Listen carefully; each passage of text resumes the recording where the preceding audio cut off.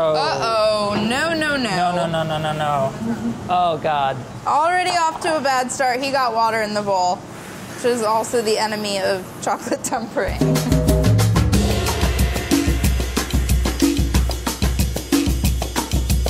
Once again, we are back in the test kitchen. And today, we're talking about, oh, you want me to, the hardest kitchen skills to master. The hardest things to do. Yes! Very unpredictable, this improvisation, Sohla. For me, the hardest things are the things I haven't spent any time doing. It's an ongoing process, refining. It's not so much like this end goal. There's a sliding scale, right? There's like cracking an egg one-handed, which I'm on record as saying I would master in 2019. Still have not done it. Okay. I think we can do that. I had a hard time coming up with something. I mean, there are a lot of things that I consider that were hard throughout my career, but I couldn't pinpoint one that was the hardest. Yeah, I think the hardest skill to master is like being consistent. When was the last time you deboned a whole chicken? Right. I don't remember. Jacques Pepin's whole deboned chicken is the thing that I still can't do without watching the YouTube. I don't think people at home fillet fish because they don't want to make the mess and have all that skin and scales all over your counter and your sink. Learning how to fillet a round fish. The smaller fishes, larger fishes, flat fishes. A round fish in the salmon family as opposed to all the other ones. But then also, like, the goal for no matter, whenever you're breaking down an animal is to, like, have little to no waste. When it's your first time, there's that big chance you don't want to screw it up. Right. You know, because once you do, you pay money for you the can't fish. fix it. Yeah. I chose something that I can't do, which is pleating a dumpling the way that you do for a soup dumpling, which when we were developing this recipe and Claire was working on this, you're supposed to get 18 folds. It took her like weeks to get even into the teens. And I think I tried one day with her and I got like 10 and they looked terrible. Doesn't matter which direction you go, just want to rotate the dumpling, creating a series of pleats and pinching, and the object is to get 18, which is the lucky number in Chinese culture. If you have air in the dumpling, it's going to expand as it steams and it can burst the dumpling. I'm just going to take all those edges and pinch them together to seal. Give it a little bit of a rotation. And there's your soup dumpling. Oh. I'm trying to do exactly the way Claire described, where I'm pulling it up and folding it back on itself to make a pleat. But I'm like not moving. And the more pleats you make, the less amount of wrapper there is. What are you doing? I don't know. I'm gonna rush and do it even worse for the second half because I'm frustrated. Do you do that? No, I just slowly like to fail and suffer. This is not a good one at all. That's a lot better than mine. A tremendous amount of disappointment. I think the key with this is repetition. Learning from someone who's going to correct you, first of all, and then throwing away your bad ones. It was like when Molly and I were making mozzarella, and the guys were, every time we thought we made a good one, they would laugh at us and throw it back into the hot water. I still find it very challenging to make the perfect potato chip. I would say impossible.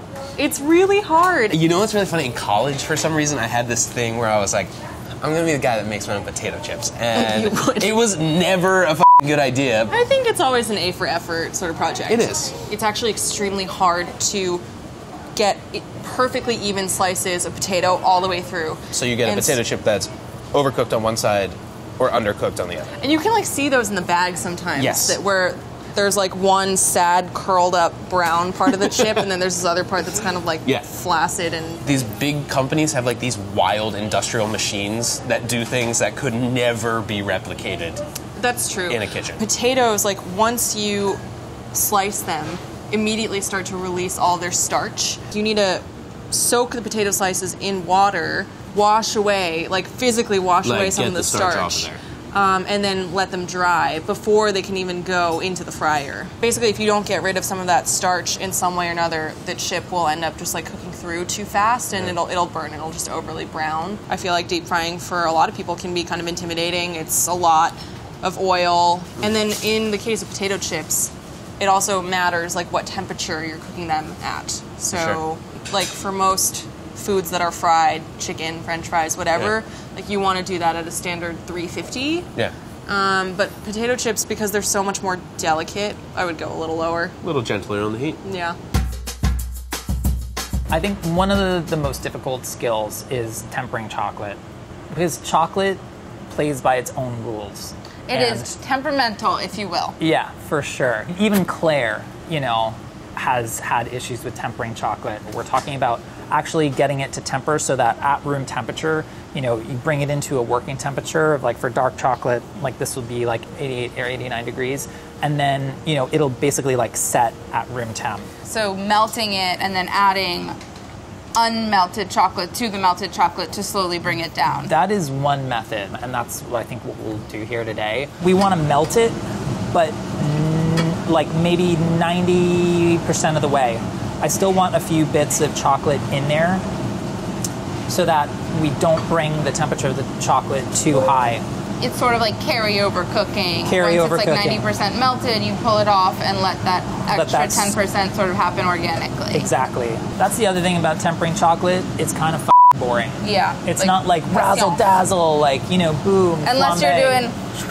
Yeah, unless you're doing that, but we're not doing that. Kind of disappointed you're not doing that, to be honest. I don't know anything about chocolate. I don't even eat the damn stuff. Oh, that's right. It's like Molly and I do this hilarious thing where I pretend to forget that she eats chocolate. People give me crap about not liking bananas, about not liking peanut butter. Seafood. Like, to me, that's like, no, seafood's fine. Calm down with that. That's how rumors get started.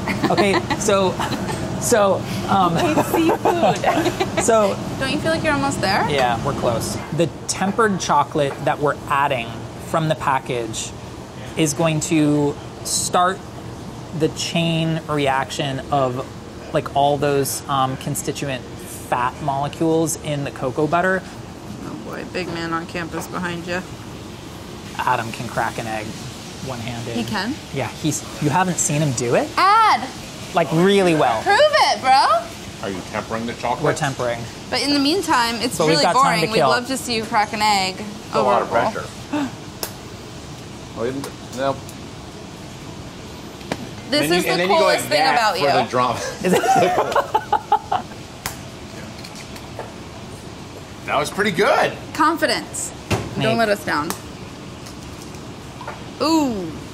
You did it. You did it. It's not bad. Yeah. And I definitely did not have the flair on that. We can work on the flair. Stirring obviously helps cool it, but you don't want it to cool too quickly or overshoot your window. When I feel like I'm in my working temp, rather than just like laying all the chocolate out or starting to dip things, I'll take like a little parchment like tester strip, just get a super thin layer and let that set up, in like a minute or two. Should we transfer it into a different bowl that doesn't have all this heat retained? Ooh, we're flying now. Okay, that was a great idea. Never get Rocks! What? No. We're good, 88, we're good. 88. Oh, no, it's at 89. Stop. No, That's we're fine. good. That's fine. Jesus. Forgot like how jumpy you make me when you're like shouting and like hollering. This is how you temper, right? Yeah, for sure. All right, so I'm just trying to preserve the heat we've got in the chocolate right now.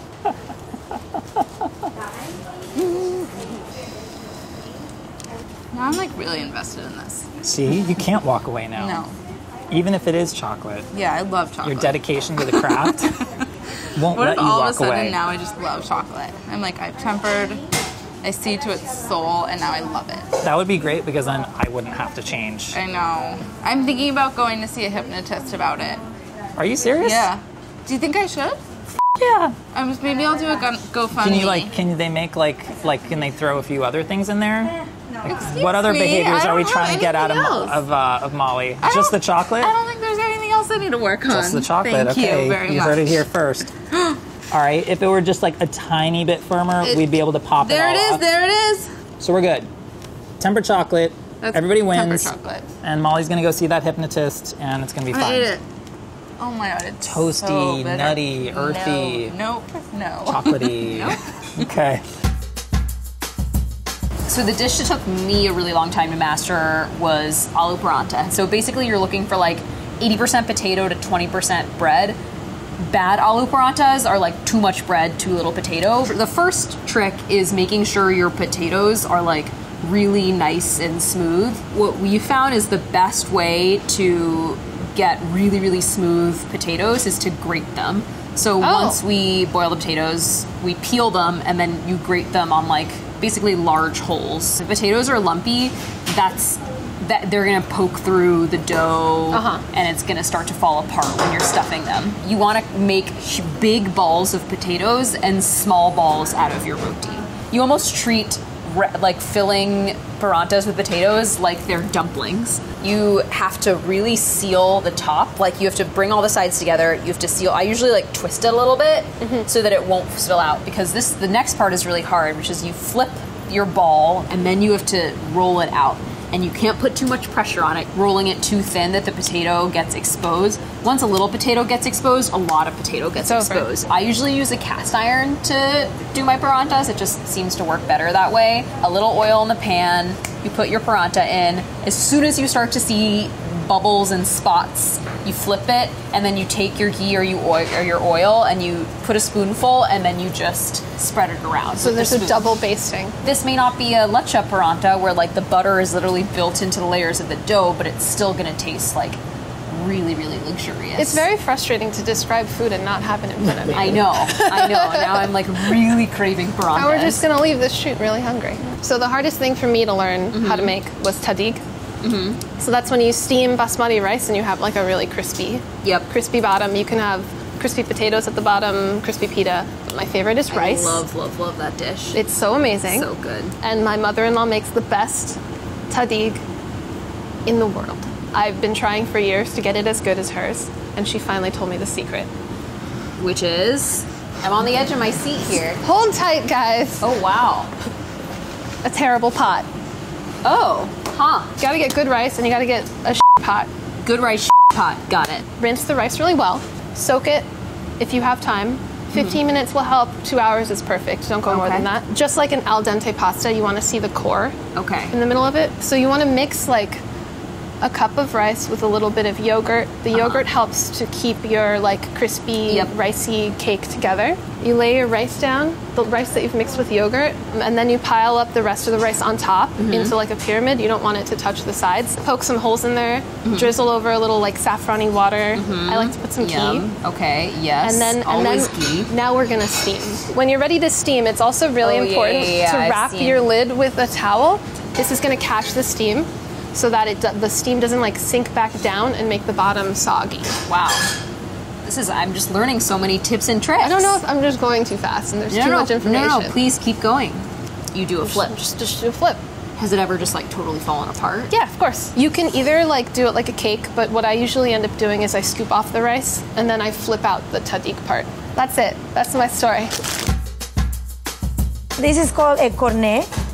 You spell it C-O-R-N-E-T, but it's French, so you don't say the T at the end. It's cornet, or a paper cone. And you have to do it a bunch of times, or enough times to kind of get, so muscle memory. A little half-C?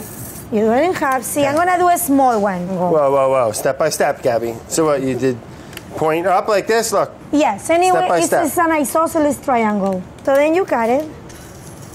Nice. You go A, B, C. B as in boy. As in Brad. Oh, boy. As in Brad.